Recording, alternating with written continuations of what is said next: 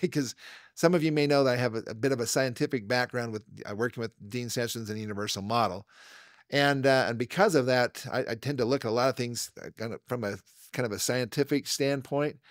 But this is about a 1,500 pound or 1,700 pound bull bison or buffalo, and we know that there were a lot of them on the plains. There are between 30 and 60 million of them on the plains back in the early 1800s, and we know that they were exterminated basically almost to complete to a complete extermination. But they almost went completely extinct.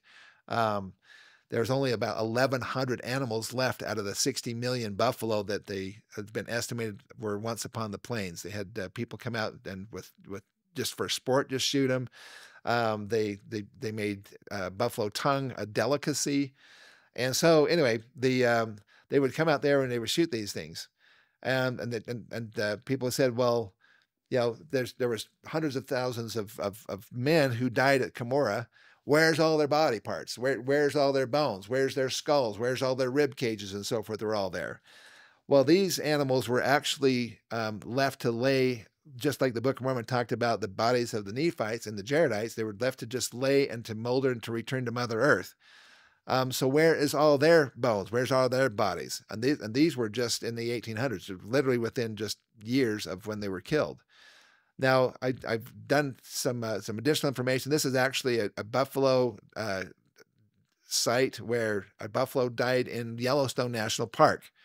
And you can kind of see how within about a year and a half or so, the bones just look like this. So within a year, the animal remains basically was all just bones. There was wolves and other animals and flies and maggots and chemical degradation and breakdown, freezing and thawing cycles and weathering happening, wind erosion, and all kinds of things happening on the remains of this massive buffalo.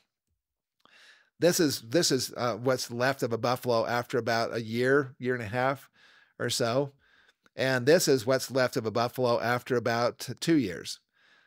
Basically, the bones have been pretty much scavenged away by other animals. Their bones are a lot heavier than human bones, obviously, because they're a much bigger animal.